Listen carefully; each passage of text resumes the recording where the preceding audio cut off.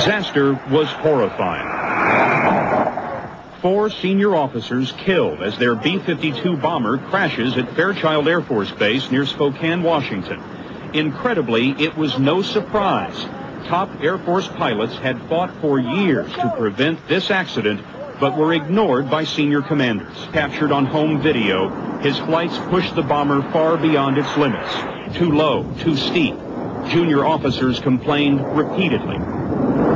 But it was after this flight, when Holland cleared a ridge by 30 feet, that one officer decided he had to be stopped. So Mark McGeehan was the co-pilot on the flight that day, as his wife and 3 sons watched. Oh